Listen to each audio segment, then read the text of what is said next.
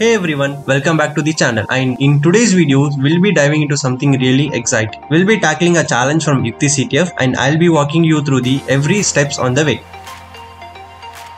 Now before we dive into the challenge, let's get our essential lab set up. If you're not sure how to do that, you can visit blog.selfmade.ninja for a step-by-step guide. I'll also leave a link in the description below. Once you are set up, come back here and let's tackle the CTF challenge together. After setting up our labs, today we'll be solving the YUKTHI bot challenge, which is rated as a medium difficulty mission. It is going to be fun and challenging experience, so let's get started. After deploying and starting the mission and reading the mission brief, it is clear that we need to solve the task given by YUKTHI bot. We discovered that this challenge is accepting connections on port 4326, so we can use a tool like netcat to listen to that port and connect to it. Let's fire up our terminal and get connected to see what YUKTHI bot has in store for us. After entering the netcat command, we are presented with three options: start, another and exit. Both the start and the another commands gives us messages about the Yukthi CTF event, sharing different pieces of information each time. When we are ready to wrap up or need to disconnect, the exit command lets us leave the netcat connection safely.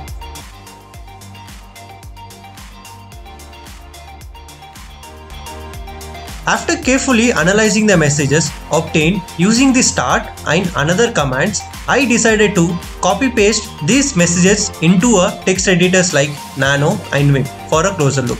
Surprisingly, when I viewed the messages in Vim, I noticed hidden messages within the text. It turns out this challenge employs Zero-Width Steganography, a technique used to hide messages invisibly. Now that we discovered there is a hidden message within the text using Zero-Width Steganography, it's time to decode it using a Python script.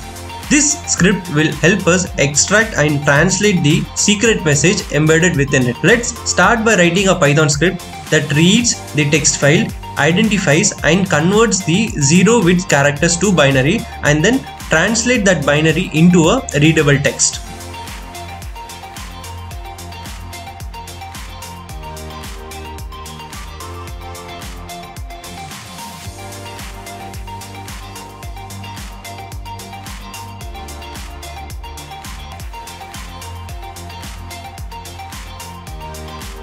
Using our Python script, we successfully decoded the hidden message, and guess what? We got the flag. This proves that with the right technique and some determination, any challenge in a CTF can be mastered.